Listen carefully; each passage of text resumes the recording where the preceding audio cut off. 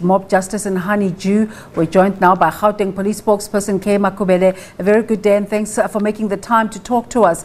Just to give us the details of this event and when did it happen exactly?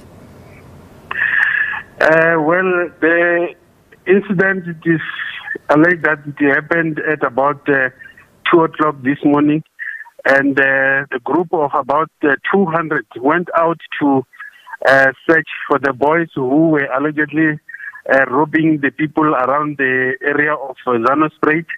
It is also alleged that about 9 boys were forcefully taken from their homes to the sports grounds where they were assaulted, where later 4 died and 5 were taken to hospital. The police have opened a case of murder and attempted murder, which we are investigating to establish as to what exactly happened.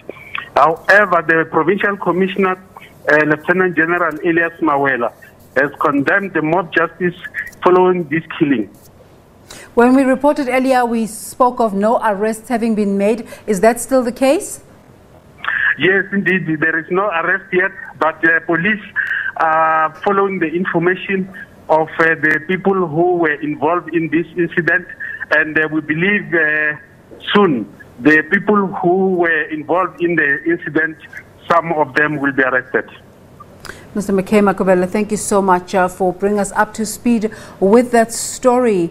And we're talking about 4 people having been killed and 5 others severely wounded following a case of mob justice.